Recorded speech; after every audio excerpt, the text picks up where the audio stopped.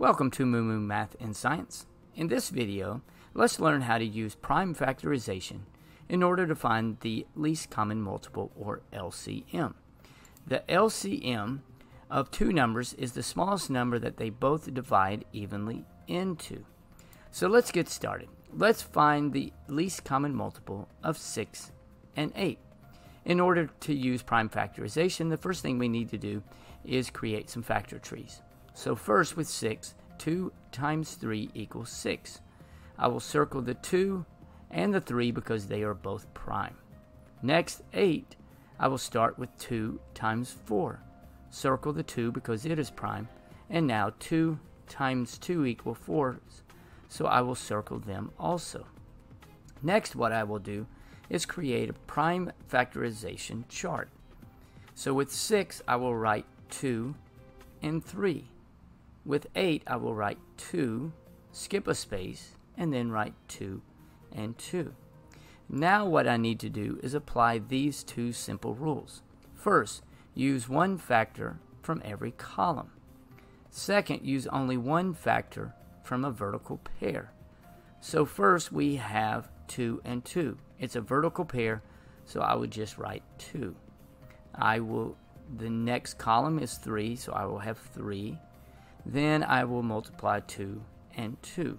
So I have 2 times 3 times 2 times 2, and that equals 24. So the least common multiple of 6 and 8 equals 24. Let's learn how to use prime factorization in order to find the greatest common factor of two or more numbers. The greatest common factor of two numbers is the largest number that divides evenly into both of these numbers. So let's get started. Let's find the greatest common factor of 6 and 8. To begin with, let's start with some factor trees. With 6, let's begin with 2 times 3. I will circle the 2 and the 3 because they both are prime. For 8, I will begin with 2 times 4. I will circle the 2 because it is prime. And then I will multiply 2 times 2 and I will circle both of the 2's because they are prime. So now we have all the prime numbers. The next thing we need to do is create a prime factorization chart.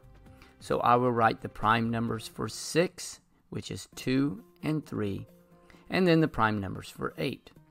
I will skip a space where the 3 is because I do not have a 3, so I will write 2, skip a space, 2, and 2. I next will use this rule. Use only one factor from a column if you have a vertical pair. So let's put this into practice. Column 1, we have a vertical pair of 2's, so I will bring the 2 down.